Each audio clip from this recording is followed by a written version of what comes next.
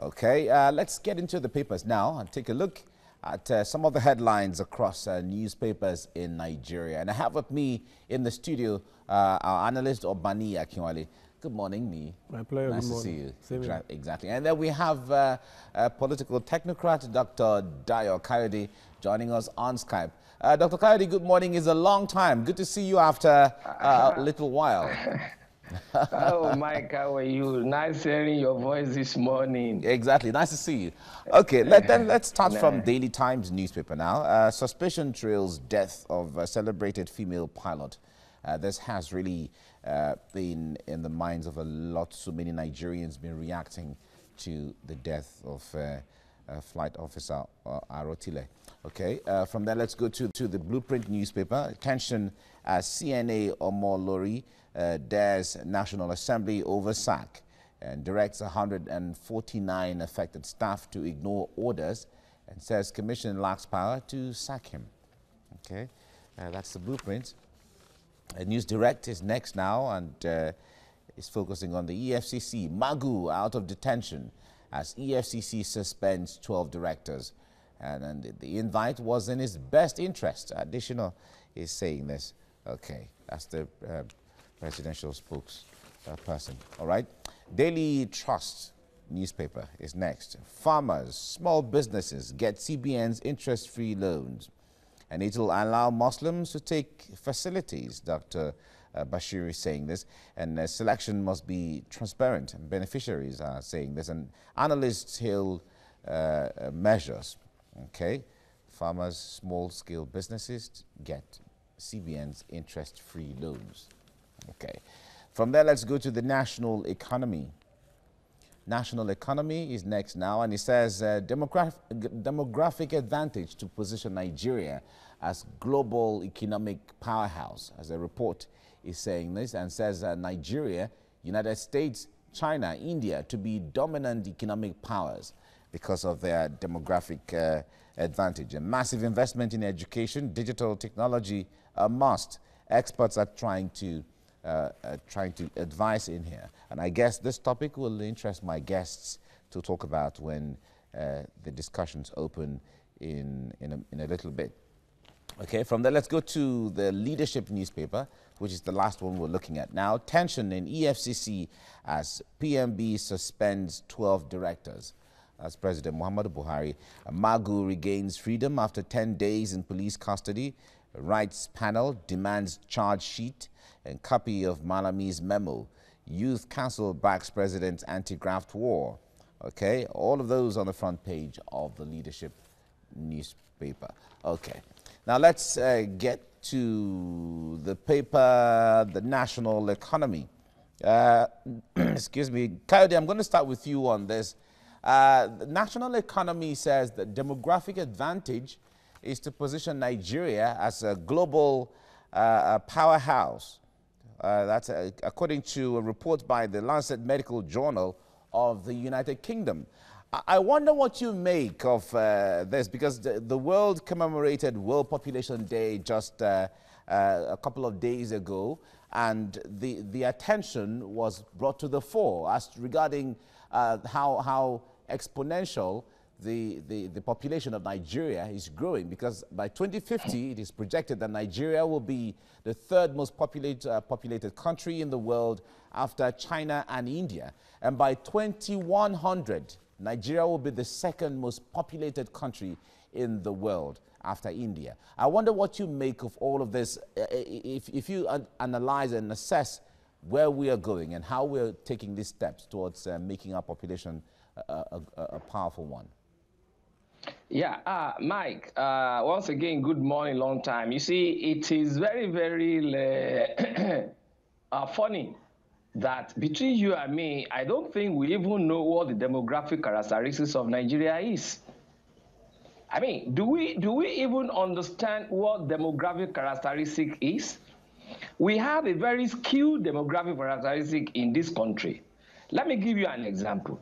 It's all over the world, when you go to, when you try to study the population of the desert areas, the semi-arid areas, and then savanna, then down to where you have the coastal line, You have the population bigger, higher in areas where you have the coastal lines, then to Savannah, then to Ari before you get to the desert. Or like here in Nigeria, the opposite is the other way around here in Nigeria. How can you be telling me that the population of the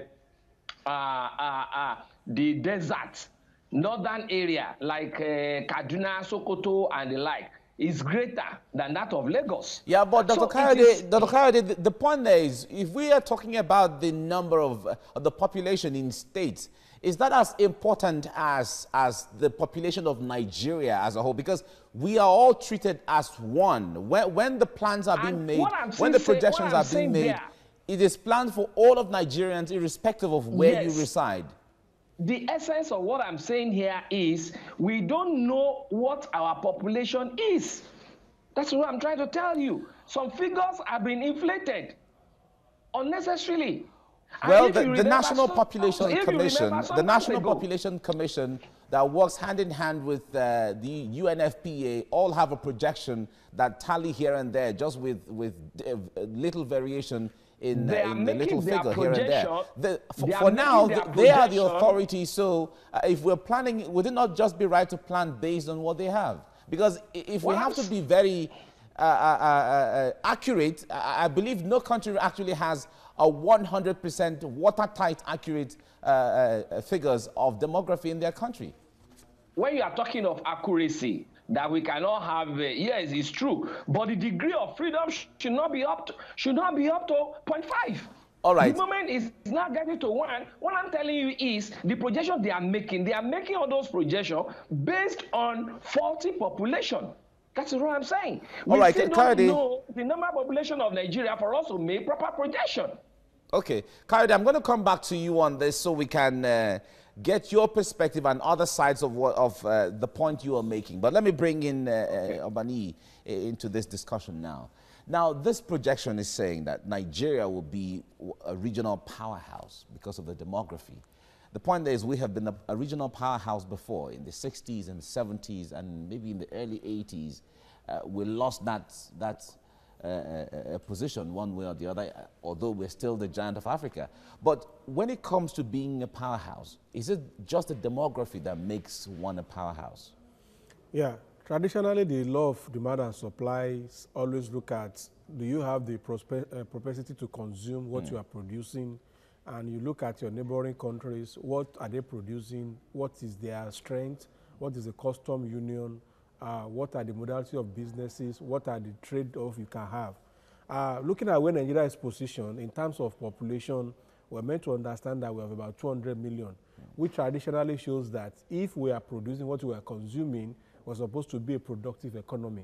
Statistically looking at that figure, we are put at a vantage whereby we determine what happens within our country, within our surroundings. Take, for instance, the population of Ghana is about 33 million, whereas Lagos is expected to be around 25 million this year. So you look at it that whatever total production of Ghana in terms of consumption will be, is what Lagos State will take as a state in a 36-state country.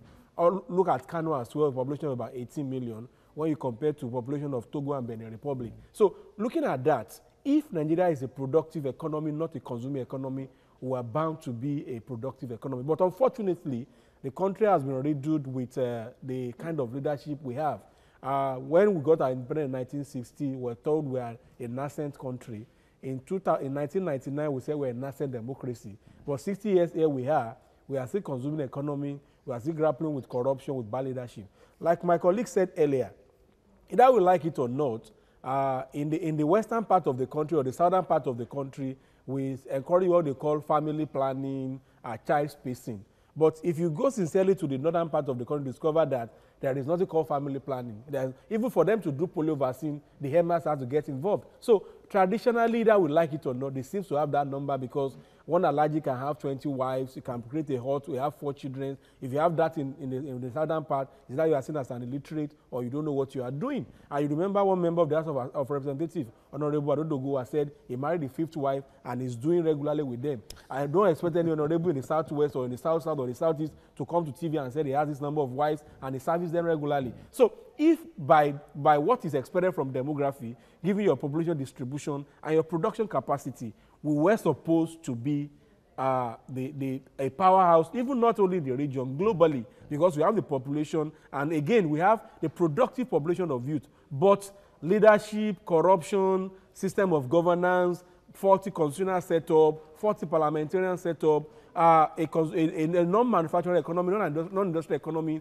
We are grappling with all that, and again, it's just like what they call it, a camp they call big for nothing. So Nigeria has the population, but as we speak now, the current population demographic distribution is as good as what we call big for nothing. So if we continue to chunk out this number of population, the demographic statistics, yes, we have the number, but we continue to be programmed to the country. For example, MBS told us that currently, out of the 200 million, you have about 33 million jobless.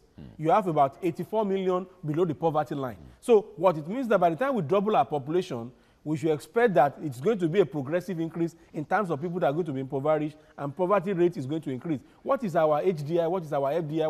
What are we talking about? What are the indices that gives us the idea that we'll be powerful in terms of population, of voting strength? But in terms of policy making, determining what happens, you can imagine if a Ghanaian can walk into the Nigerian embassy in just a neighboring and destroy the Nigerian embassy. You could imagine what happened to Nigeria in China, and we could not do the same thing to China. Even here in Nigeria, you have areas whereby Nigerians cannot enter the restaurant. So why do we keep fooling ourselves that with these statistics, we are bound to be a global power? In terms of population, yes, but in terms of real power, we will not. All right. All right, let's head straight to the papers now, and I begin with the Daily Times. Suspicion trails death of celebrated female pilot. To the blueprint now, tension as CNA Omolori dares National Assembly over sack. Directs 149 affected staff to ignore others. Says commission kicks power to sack, lacks power to sack him. And to the front page of the Nigerian News Direct, Magu out of detention as EFCC suspends 12 directors. The invite was in his best interest. Additional. I'm certain my guest will be interested in looking at this story later when we begin our discussion. And now to the front page of the Daily Trust. Farmers, small businesses get CBN's interest-free loans. It will allow Muslims to take facilities, Dr. Bashir. Selection must be transparent. Beneficiaries, analysts hail measures. And on the front page of the National Economy, demographic advantage to position Nigeria as global economic powerhouse report. Nigeria, US, China, India to be dominant economic powers. Massive investment in education, digital technology, a must. Experts. And to the front page of the Leadership newspaper, tension in EFCC as President Muhammadu Buhari suspends 12 directors. Magu regains freedom after 10 days in police custody. Rights panel demands charge sheet, copy of Malami's memo. Youth Council backs president's anti-graft war. And Nii, I'm certain you'll be interested in this stories that have to do with Magu being out of detention after 10 days, and he is requesting for the charge sheet, copy of Malami's memo. He's opening his defense today. According to George Orwell, in his book 12th Night, he said, all animals are equal, but some are more equal. And that is the case of Mr. Malami writing a petition or submitting a petition against the person of Mr. Commissioner of Police Magu. I'm still asking myself some questions like, if Mr. Magu and the EFCC is under presidency, why is it that is the spokesperson for Minister for Justice and Attorney General Federation that was giving us that Mr. Magu was detained and was to be interviewed by presidential panel? Again, so Mr. Magu himself, like Vice President you said a couple of days ago, he said, if we're not careful the way we are fighting the corruption, everybody will be weary and the corruption will come back. I see no reason why Mr. Magu should be trying secrecy. After all, whatever AFC have been doing, why is it difficult to put what are the issues that you have asked Mr. Magu on the front burner, and let people come and substantiate so the are claim. you saying that as some reports or some persons are saying that perhaps this is just a pawn for some persons to take over the commission for their own selfish gains? It's obvious. When Mr. Obla, the former Presidential Recovery Committee, was said of having fake documents and what have you, it was made public. What is the issue with Magu? And I keep saying it, if we are not careful in this country, if we continue with this set of leadership, they are going to take this country to where we don't expect. The politics of Magu is the politics of 2023. The politics of Magu is politics of what happened during former Attorney General of Federation and Doaka. They took over the presidency. The politics of Magu is the likes of, they call him chief priest of CPC, in person of the Attorney General of Federation, Mr. Malami, trying to take over the control of power. You ask yourself, where was Mr. Malami when Abba Kyari was the chief of staff? So these are some of the questions that we are asking ourselves. If Mr. Magu has truly violated his code of conduct as a public officer, let him be tried by a code of conduct public tribunal, or let him be tried in the public. Why will a member of the presidency write against another appointee of the president? And at the same time, why is it that the DSS, the secret services, they are always after this Magu? But if I would take you back a bit, some persons have said that perhaps that while Abba Kyari was alive, he was trying to protect Magu at the time. Abba Kyari was not protecting Magu, and that's why we said the presidency has to clearly state what are individual roles. And again, it boils down to our constitution. We can't lump Ministry of Justice and Attorney General together. If you are the chief prosecutor for the government, that doesn't make you infallible. Mr. Malami, yes, he has a right to advise the presidency when it comes to legal matters and legal jurisprudence, being the Minister for Justice. But you ask yourself, why don't you put these issues at the front burner? Then you yourself, how many court orders has been issued by various courts that you have refused to comply with as the chief law officer of the country? Who has come ahead to try you for violating those laws? Has NBA come out to say, as a senior lawyer, as a son, you have done X, Y, Z? In the presidency itself, what are the judge? For example, let's look at the case of PID that is just rearing its head. What were your roles as the chief law officer of the country? Why are we looking at all this? What about the memo that just came out that the Attorney General of the Federation is the one asking for them to dispense some vessels on the oil? Is that the function of Attorney General of the Federation? When does it turn to the BPE man? When does it turn to the custom man? When is he Minister of Finance? So these are questions that we're asking ourselves. Why is everybody on this Magu case? If Magu has truly stolen, don't try him behind bars. And you know, this government has a way of legalizing. In the open. This government has a way of legalizing some illegal things. You know the credibility of person of Ayo Salami, and you know everybody know that that is a no-nonsense person. Now to ride on his credibility, to rubbish the person of Magu. See, we are laying precedents. Whoever is coming to take over in EFCC, there are two things we'll be looking after. Don't cross the cabals, knows those to probe, and don't talk. For example, IGP is saying anybody that becomes the EFCC boss does not listen, does not come to police meeting. What does this say of our fight against corruption? Is it Fanika now or Sheikh Soni said, what we are doing now, some of us that were healers before, we are announcing that we are deodorizing corruption. So before what we are seeing when we see the Farida Waziri recovery, Lamudi recovery, is that they are using disinfectants.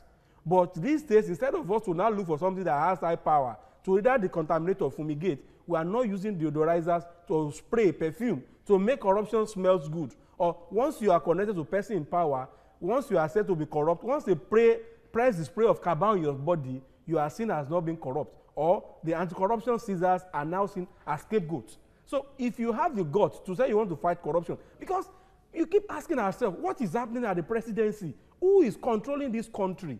Mr. President asked the panel to interview Magu. Yet, the Attorney General spokesperson is the one coming to us that this is what he was done.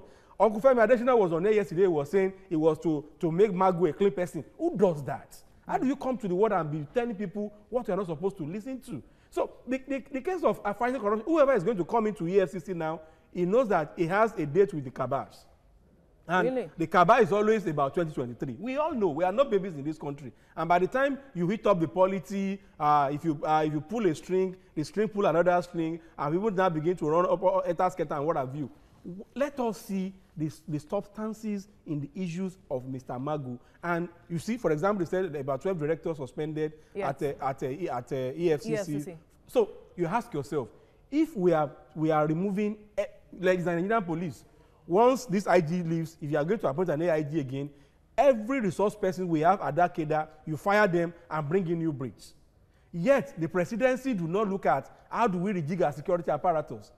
But it is Mr. Magu that is our concern of perhaps interest. the government, the president is taking it one step at a time. Oh, so that is why we keep having the banditry, we keep having the Boko Haram, even attacking as far as Maiduguri, and yet we are extending the tenure of chief of defense staff. But you saw the report of the redeployment of some security officials. You saw the redeployment. The deployment of it's a normal thing. When Lamidi, the former Operation Lafi Adole, came out and said the guys don't have equipment, they are fighting with their blood, and there's nothing for them. Mr. Buratai removed him and took him to the office.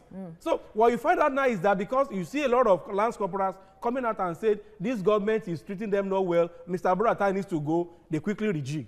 After that one died down, another person comes out and said we are just fighting audio war. They say, okay, let us rejig. Why do we still have this set of people? They've done their best. When we have the high incursion of Boko Haram in the country, they stem the tide down, they chase them back to the woods. But now we need to change strategy. But we are not considering that. The economy is going down. We're not considering how much this is costing us, especially our image outside of the country. The entire presidency is now shifted to Magu.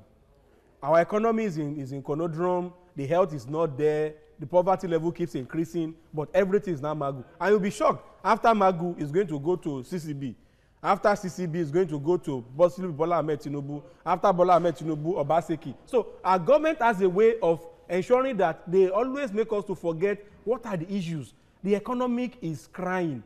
The security is nothing to write home about. People are dying every day. For example, they said the whole of Nigeria has only done less than 200,000 tests for COVID in a country of about 200 million. Whereas a country like South Africa is doing about 500 tests in 24 hours. I mean, in 1 hour. And yet we have a country of 200 million that we cannot even do up to 10,000 tests in a day. And yet the presidency is shouting about Magu, the economy is there, security is there. Tell me what is working in this country at the moment. Tell me one thing. Is it Magu's our problem? If Magu has truly stolen, let them bring it out to the public. He's a public officer. You don't need to try him in the secret. And I'm shocked that Justice Salami will allow this government to ride on his personality or his integrity to justify what is not justiciable. Let them try Magu in the public. Give us what the petitions are. Are they fictitious? Are they from the ghost? Let us know what are the issues. All right. And Magu is putting up the right direction. Is putting up his defense today. We get to see so much unfold. They will remove him. We know what that's the target. Remove him and bring another person in. And that person will after 2 years. Let's see the development that comes up. Obani Akinwale, thank you so much for your time.